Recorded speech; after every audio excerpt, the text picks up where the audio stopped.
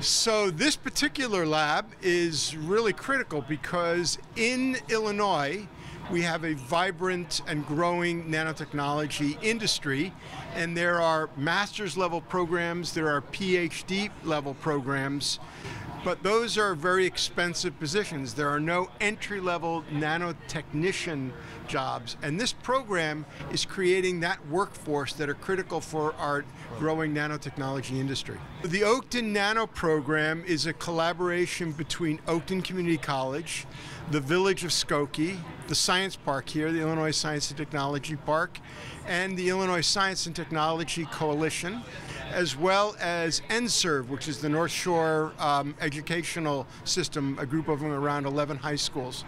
And the goal is to create the entry-level workforce for nanotechnology in the Chicagoland area. It is going to not only help Oakton students land well-paying and highly specialized jobs, but also provide a career path for them within the growing nanotechnology industry.